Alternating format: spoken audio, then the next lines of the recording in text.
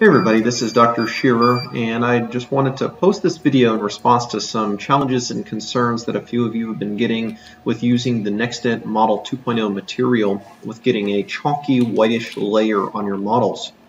I found from experience that if you treat these models very nicely, you do the proper post-curing and also finishing, cleaning, washing procedures, the models come out of the LC3D light box just like you see right here.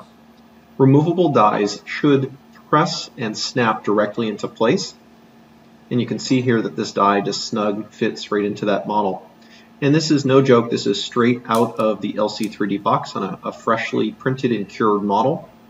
And you can see here the models are clean. I take my milled restoration that I have not placed on the model yet, no finishing procedure has been done to it, and it should just pop right on there. When taking a look at how these models fit, it should fit effortlessly straight out of the light box. When following the proper finishing protocols as outlined with NextDent, you should be able to get this result.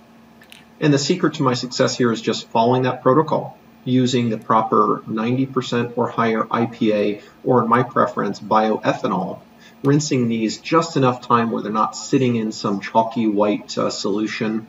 The key is following a proper printing protocol. To learn more, check out LearnDental3D.com.